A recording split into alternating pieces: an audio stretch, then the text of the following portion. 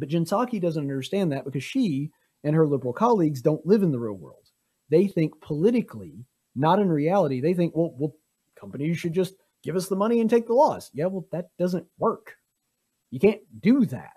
You know, the numbers are real tangible things. I know to you people, you think, well, let's just print more money. It's no big deal. Yeah, companies can't do that. Hey, fellow tacticians, be sure to like this video and subscribe and ring that little notification bell. That supports this channel's conservative content, which is good for me, good for you, good for America, but really bad for the dark cyber overlords at YouTube. That was stupid. I know it was stupid. Really stupid. Hey, I just said it was stupid. And for today's Daily Dose of Stupid, we have the press secretary for the Biden administration, Jen Psaki. Apparently, she doesn't really understand basic economics. Let's watch. I want to ask you about what Republicans are pointing to in the analysis from the Joint Committee on Taxation. They say, according to, if I've read the chart correctly, more than 16% of taxpayers would see their taxes increase under the bill that's approved by the House Ways and Means Committee.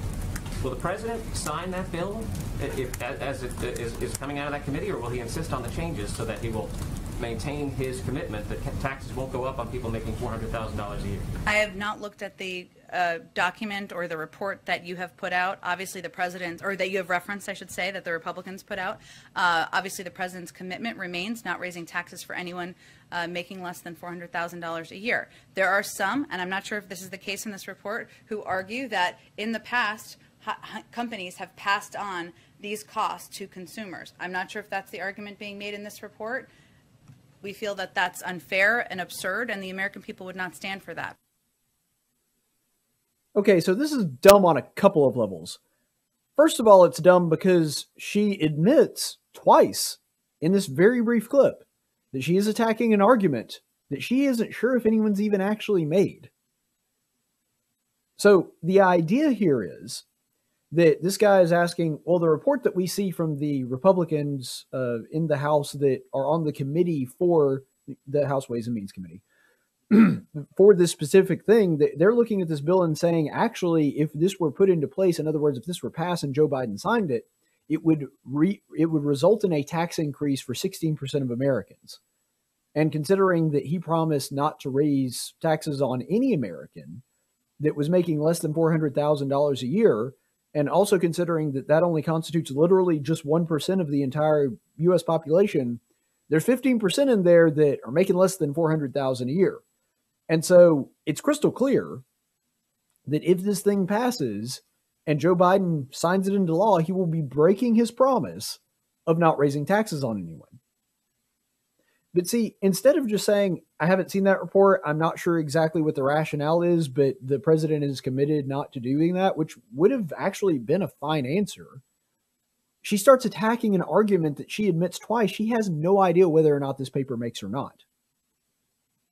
And the argument is that when you raise taxes on businesses or business owners, and it's not even talking about big business owners, it's talking about anybody, you raise taxes on literally any business, it's going to cause a price increase.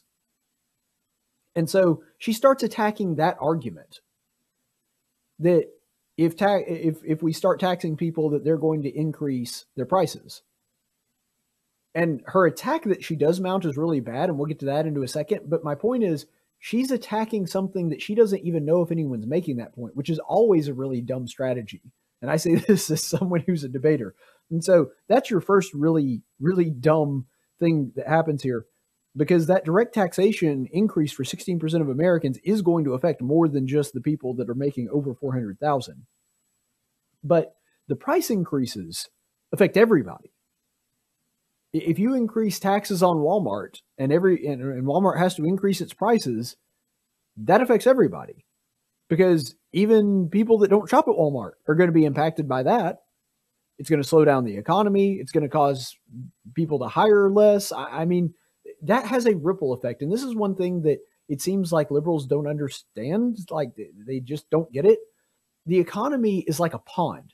It's not a stagnant thing. It's constantly moving. It's constantly interacting with other parts of the economy.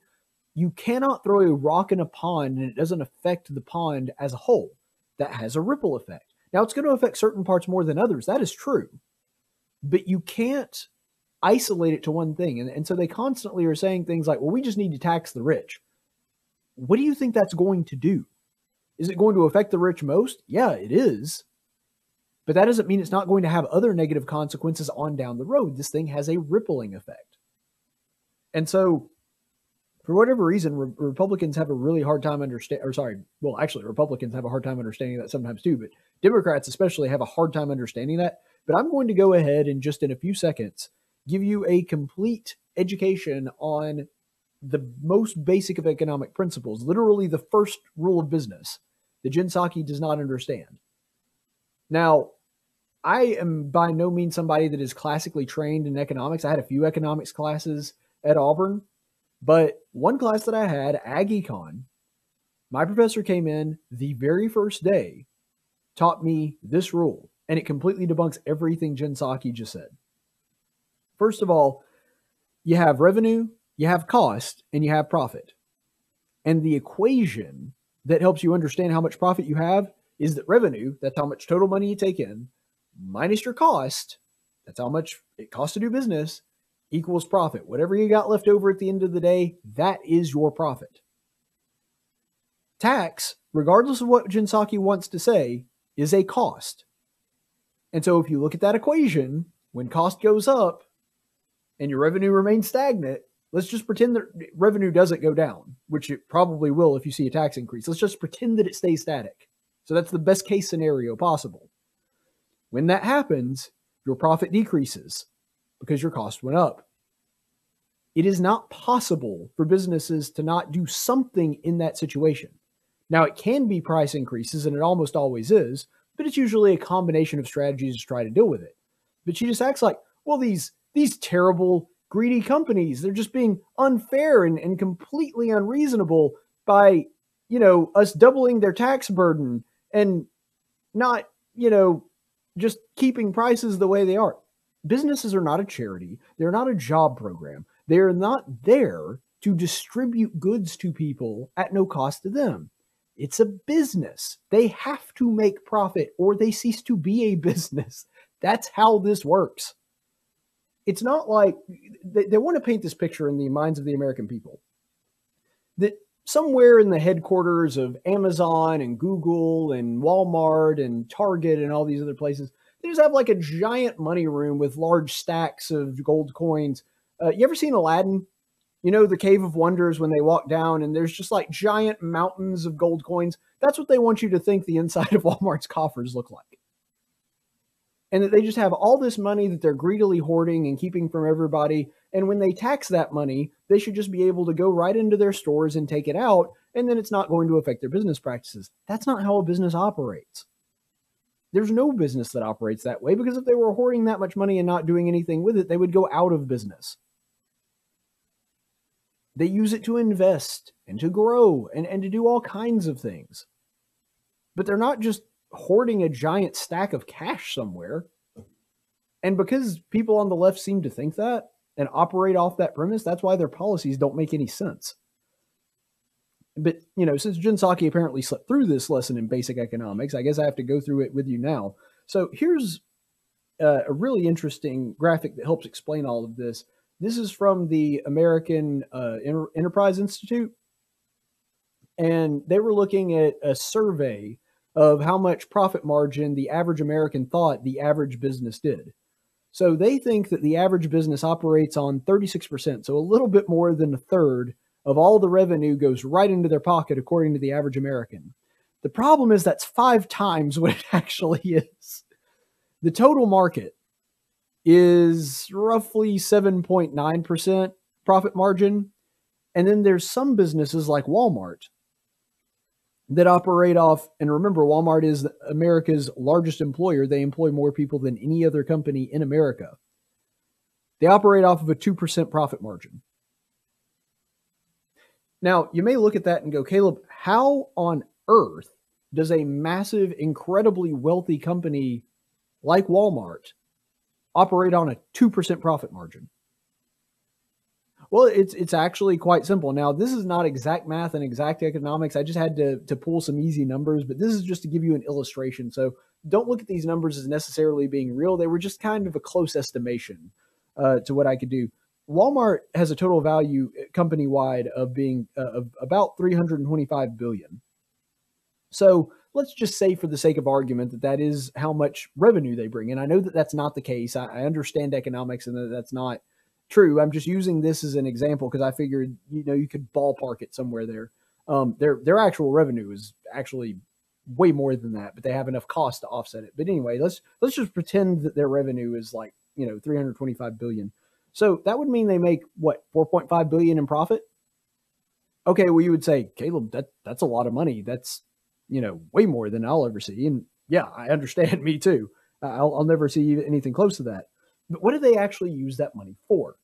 Well, they use it for things like investing in different companies, different technologies. They have to do research and development. They use it for things like hiring new people and building new stores and coming up with new concepts. Like just a few years ago, we didn't have Walmart grocery pickup, and now we do. Just a few years ago, we didn't have things like a Walmart that almost all of its registers are self-checkout. Now we do. Now, in a lot of Walmarts, you actually have only a few checkout lanes, and it's almost all self-checkout, which frankly, I think is a massive improvement. And it makes going to Walmart a lot better because I don't have to wait in line for 30 minutes. And so they do things like that with it.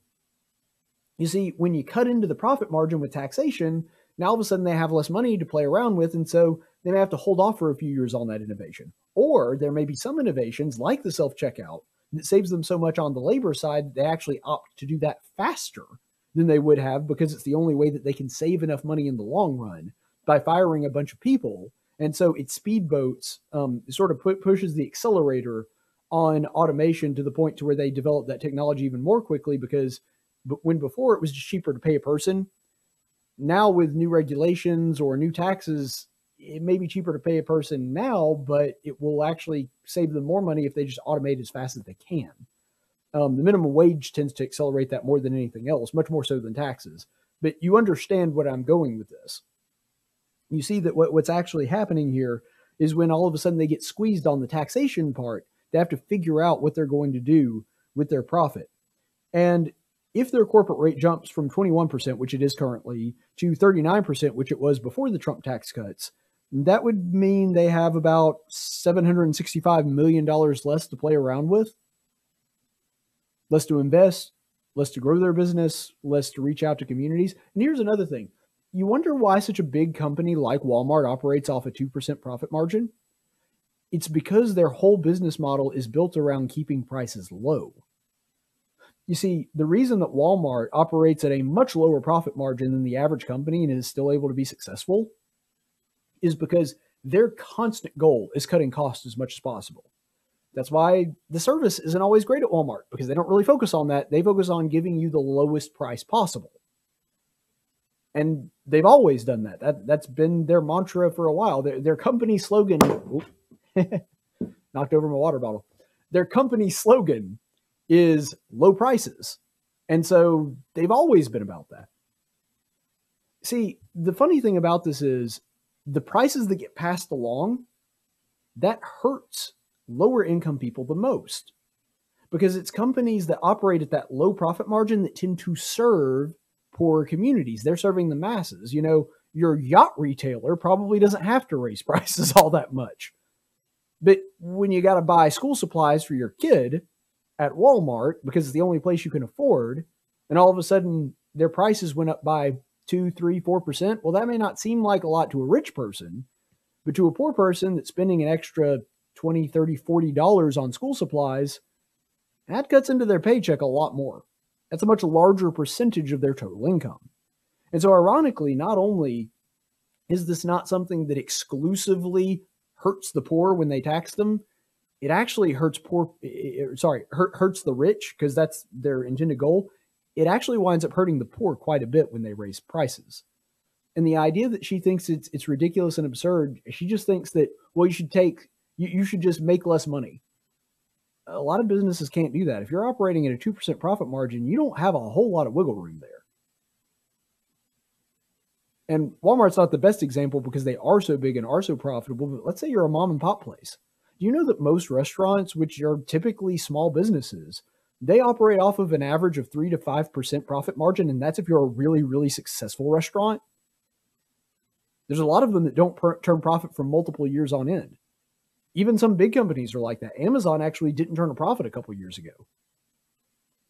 I mean, they had enough to sustain them to where they could get to where they could turn a profit.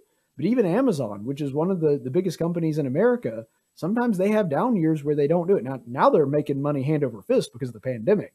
But the point is, even big companies like that employ thousands of people, sometimes they operate off of a very small margin of error too. And when you cut into that with corporate taxes, they got to do something. And that's the thing that Jen Psaki doesn't seem to understand. She thinks of that money as as hers, and that she just needs to go in and take it, and you should just take that loss. That's not how this works. That's not how any of this works. And by the way, if they don't do something like raise prices, you know what the other options are? Well, I'm going to tell you right now. Companies really only have 3 ways to respond to an increase in cost. And taxes, like I said, are an increase in cost. 1, they have to increase their revenue. Again, we're going back to that same basic thing that my econ professor taught me on day 1. Revenue minus cost equals profit. It's just as simple as that. Now, it can get super complicated in the world of corporate America, but at the end of the day, it all boils down to that equation right there. And so companies really only have 3 ways to respond to that. 1, they have to increase their revenue, which is exactly what we're talking about. They have to increase their prices. They have to increase their production somehow. They have to have less sales, less specials, things like that. They can't give things away as often. They have to be less charitable. They have to figure out a way to increase their revenue. And so the way to do that typically is to increase their prices and to have fewer things where they discount things. So they have to charge more for the product or good or service that they are producing. The second way to do that is to decrease cost. So the way that they do that is they fire people. That's the most common one. Usually cutting your labor costs is the very first thing that you do. There's other ways to do it too. You can automate. Like I said, Walmart does that with the self-checkout thing. A lot of companies are trying to find ways to automate and to lower their labor costs that way. They can lower the quality of their products. If you're a food company, you may have to lower your portion size, or you may have to do something else. Lower quality service. That's something that they do. Customer service, they may have to cut some corners there. Maybe we got to outsource our customer service line to Bangladesh because it's too expensive to do it in America. That happens a lot, actually, because it is more expensive to do that. So outsourcing is a way to decrease cost. And then the third option that they have is make less do with less profit, which, again, I guess that's what Jen Psaki is hoping that they do. And it sounds easy if you've never actually done it before. But if they do that, that means they're going to have less advancement, less investment, less spending. There's going to be less new technology that they develop. So they may have to cut back on R&D, things like that. So if they have less profit, that's what that's going to result in. And it also means that they're going to be more cautious when it comes to things like investing in ventures that could invent new technology that offers better products, or do things like hire new people. Maybe with less profit, they don't go for that next big expansion that they were going to do. Or expand into new markets, because they don't have as much profit as a cushion to be able to do that. And so there's all kinds of things. And that's the point. All 3 of these options, really bad for the economy. There are no good options at that point. And that's why taxation is such a poison, because I understand that there has to be some level of taxation, and I'm not against that at all. But when you increase taxes, even if it's just a little bit, and even if the overall tax rate is low, you have to understand companies are going to react to it in one of these 3 ways. And none of those things is good for the economy, which is the reason we should keep taxes as low as humanly possible and spend absolutely bare minimum amount of what we have to spend. That's the point. But Jen Psaki doesn't understand that, because she and her liberal colleagues don't live in the real world. They think politically, not in reality. They think, well, companies should just give us the money and take the loss. Yeah, well, that doesn't work. You can't do that. The numbers are real tangible things. I know to you people, you think, well, let's just print more money. It's no big deal. Yeah, companies can't do that. they think about things politically, and they think, well, we should say what people want to hear so that they vote for us in the next election. And that's why they say things like tax the rich and that it's ridiculous and absurd and unfair that companies would do that. No, it's just what they have to do to stay alive. And if they don't do that, then you have people get fired, or you have people losing their job to animation or animation, automation, watching too many cartoons. Or you see prices increase. Like there's not a way around this when you're dealing with real money and a real budget and a real economy, and you're not, just playing pretend with imaginary numbers like they're doing with the budget now, apparently. Reality has to set in at some point. And the truth is, it's going to set in for the politicians at some point too. Unfortunately, we're all going to suffer when that happens. Ever wonder where Superman gets his incredible powers? Some people say it's the yellow sun of Earth, but I think it's because he subscribes to this channel and likes my videos. Now, I'm not saying that if you subscribe to my channel, you'll necessarily wake up tomorrow as a super strong, nearly invincible alien, but it definitely doesn't hurt your chances.